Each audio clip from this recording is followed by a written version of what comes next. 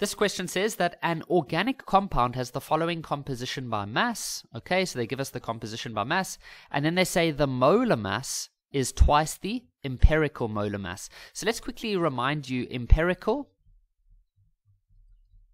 and molecular. So let's say you have an empirical formula of C3H7O4. Can these numbers be simplified? No, they can't. That is why we call this the empirical formula. It is the most simplified ratio that you can get. Now, the molecular mass would always be a multiple of that. So maybe it is triple. So maybe it's C9H21O12. So maybe this is the molecular mass, which is what it looks like in real life, but this is the simplified mass. Okay? So in this question, they said that it's twice. So this would maybe become like C6H14 and O8. Now, if you had to simplify this, you would just go back to the empirical. Okay, so I hope that reminds you the difference between empirical and molecular. Empirical is the simplified one. The molecular is not simplified. Okay, so the first question says, define the term empirical formula. So it is the simplest whole number ratio between the elements of a compound. So these are just the simplified, this one over here. It's the simplified whole number ratio of all of the elements. Okay? Now the next question says, for 5 marks, determine by calculation the molecular formula. Okay, so we first use this to get the empirical, and then we use extra information, such as this, to get the molecular. Okay, and this is easy marks, guys. Molecular empirical formula, it's just a specific way you got to do it, but it's usually not that difficult. Okay, so let's go through the steps. So you would definitely need a periodic table, but I'll just give you these masses. So on the periodic table, carbon is 12, hydrogen is 1, oxygen is 16. Okay, so the first thing to do is to realize that they told us that these are the percentages by mass.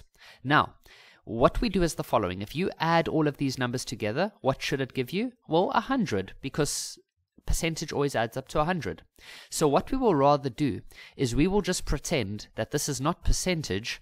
Let's rather pretend that it's grams. Okay?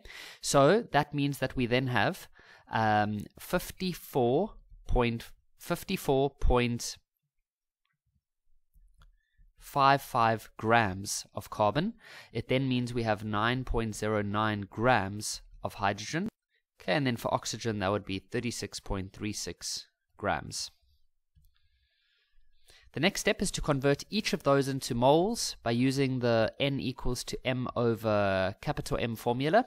And so for carbon, that would be 54.55 over 12.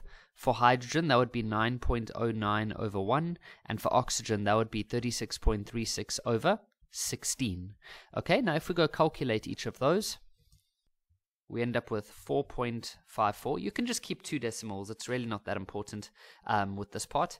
And then for hydrogen, you're just going to get 9.09. And then for this one over here, you're going to get 2.27. What we then do is we take the smallest number, which is going to be the 2.27. And so you're going to divide all of them by that number. So you're going to say 4.54 divided by 2.27, which is 2. Then you're going to say 9.09 divided by 2.27, which is pretty much 4. And then you're going to say 2.27 divided by 2.27, and that is 1. And there are your answers. Okay? So what it means is that we are going to have C2H4O. That is the empirical formula. That is your empirical. Okay? But now they told us that the molar mass of the actual compound, which is the molecular, is twice the empirical. So you're going to double each of those.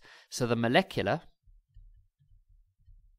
is then going to be C4H8O2. You see how we multiplied each of those by 2. So C4H8O2. Okay, if you are using the memo of this exam paper, they did make a mistake. When they calculated this part, they said the answer is 3. Okay, but you can go double check that for yourself. It is exactly 4. Okay,